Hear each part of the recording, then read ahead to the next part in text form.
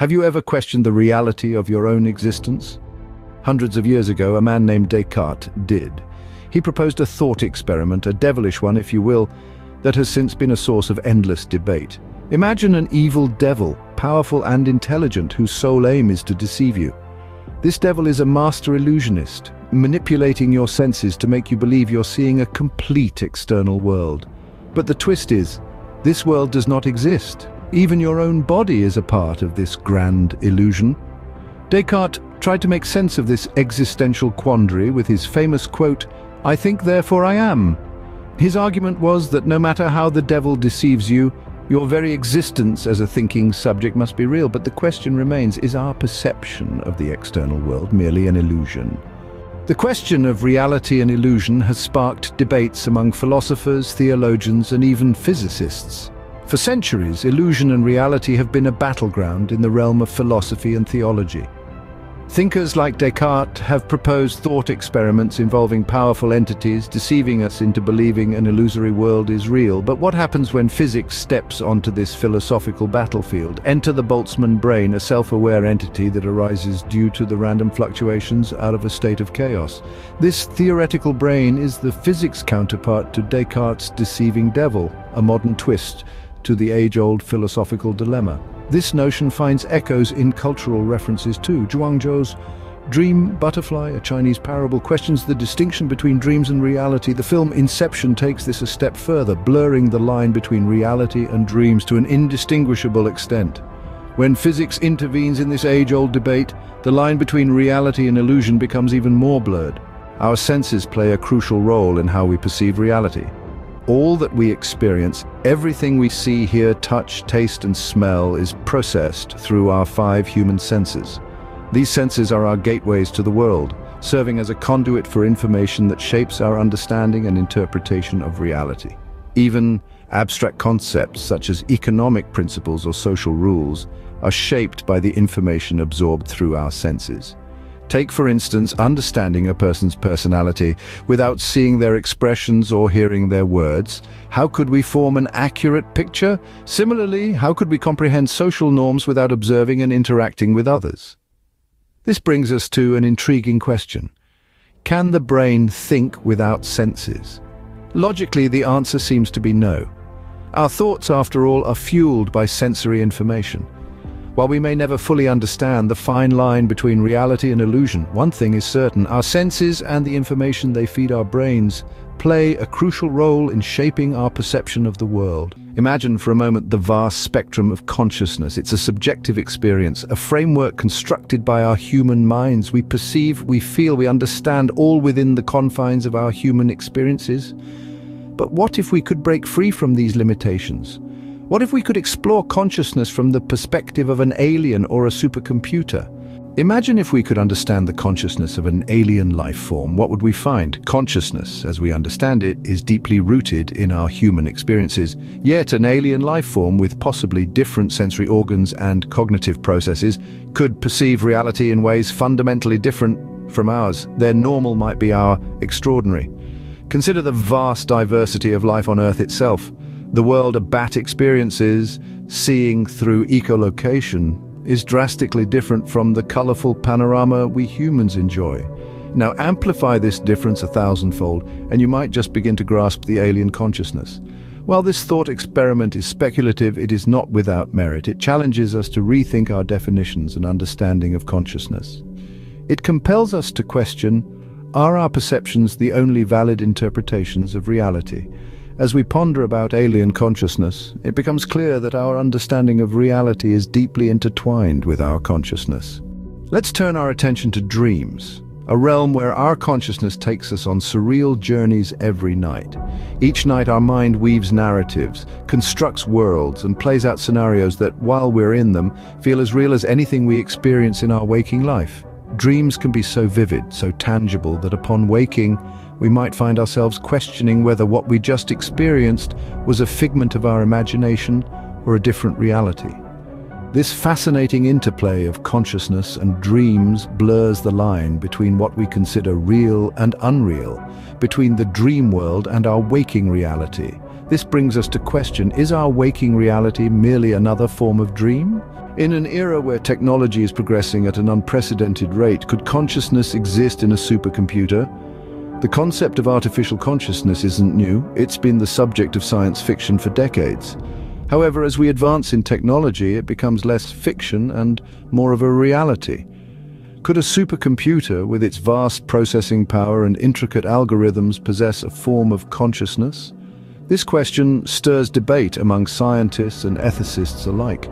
It's a complex topic, intertwining technology, philosophy, and ethics. The potential implications are vast, ranging from revolutionizing our understanding of consciousness to challenging our definition of life itself. Whether it's an alien brain, a dream state, or a supercomputer, each scenario pushes us to widen our understanding of consciousness and reality. The universe, from the grandeur of galaxies to the minuscule atoms, seems to be in a state of equilibrium, a balance between chaos and order. This equilibrium is governed by the laws of thermodynamics. The first law, often referred to as the law of energy conservation, suggests that energy can neither be created nor destroyed, only transformed. The second law introduces us to this concept of entropy, a measure of disorder. It states that in an isolated system, entropy tends to increase, leading to a gradual progression from order to disorder. But look around, we see stars forming, planets orbiting, life evolving, processes that seemingly contradict this law. How is it possible? The answer lies in the subtle interplay between these laws, a balancing act of cosmic proportions. So we see that the universe isn't just a random jumble of matter, but a complex system governed by laws that dictate the balance of order and disorder. But what about life? How did something so complex and organized emerge from the chaos of the universe? Let's take a moment to ponder upon evolution, the grand journey from inorganic matter to organic matter, which at first glance seems to outright violate the laws of thermodynamics. It's a process that challenges our understanding of order and chaos. This is where the concept of entropy reduction comes into play. It's a remarkable phenomenon that allows atoms and molecules, which once existed in a highly disordered state, to combine into complex life forms. Imagine for a moment the sheer number of coincidences that had to occur for life as we know it to exist. It's mind-boggling, isn't it? Yet the process took billions of years, proving that given enough time, disorder can indeed morph into order. Life, then, is a testament to the universe's capacity for order, even in the midst of chaos. But here's a cosmic conundrum. Why is the distribution of matter in our universe so uneven? According to the Big Bang model, our universe sprung forth from a single point some 13.82 billion years ago. In theory, this should have resulted in a high entropy state with matter and energy spread evenly throughout. Yet what we observe is quite the contrary. Matter is unevenly distributed, and cosmic voids, like the one in the Eridanus constellation, span over 10 light years. This suggests a surprisingly low entropy state. Could it be that our universe, in its high entropy state, began to fluctuate on a large scale? Could these fluctuations have given rise to the uneven spread of matter we see today? These questions challenge our understanding of the universe and its nature. This leaves us with a tantalizing mystery. How did our universe, born from the Big Bang, end up in such a low entropy state? The answer may lie in the very nature of the universe itself, a complex dance of order and disorder, a testament to the cosmic balance that governs all. This enigma of existence might be less of a mystery than we think. Picture a cosmic dance of microscopic particles colliding randomly over vast stretches of time. These collisions, given enough time, inevitably form states of low damage and high order. Celestial bodies, stars, planets, even our own brains could be the result of such processes. We, and everything we know, might just be products of this cosmic randomness. Imagine a universe where random fluctuations can give birth to brains, known as Boltzmann brains. This concept is as fascinating as it is mind-boggling. In the Boltzmann brain theory, the universe is seen as an infinite playground of microscopic particles colliding randomly. Out of this chaos, every now and then, an arrangement of particles might accidentally form a brain. These spontaneously formed brains are what we call Boltzmann brains. These brains could exist momentarily, appearing and disappearing with the randomness of the universe, yet some, through continuous fluctuations, might persist, rising and falling, yet always returning to a state of low damage. This low damage state is a highly ordered one, a state that allows for the existence of complex structures like celestial bodies and brains. Our ability to think, to ponder the mysteries of existence, might just be a product of this low-damage state. As Boltzmann brains, we could be the result of countless fluctuations, each time returning to a low-damage state that allows us to continue our train of thought. So in this vast, chaotic universe, amidst an infinite number of momentary Boltzmann brains that flicker in and out of existence, we might just be the ones that got lucky. We could be among the Boltzmann brains that continuously maintain a low-damage state, allowing us to think and exist. Now, what are the odds of these Boltzmann brains existing? Scientists have crunched the numbers and the results are mind-boggling. They suggest that our universe being influenced by fluctuations is 72 orders of magnitude more probable than the existence of a Boltzmann brain. Yet given the vastness of the cosmos, this still leaves room for an astronomical number of these peculiar brains.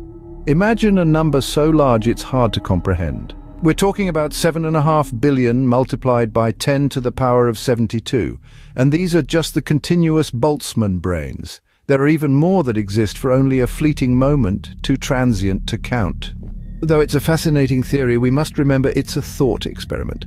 Our understanding of cosmology and quantum gravity theory is still shallow, and it's possible that the entire Boltzmann theory might not hold water, but at least now you can sleep well knowing you're unlikely to be a Boltzmann brain in the void. So, what have we learned today? We've delved into the randomness of the universe, the intriguing concept of Boltzmann brains, and the probabilities of their existence. Remember, the universe is a vast, fascinating place full of mysteries yet to be unraveled. Keep questioning, keep exploring,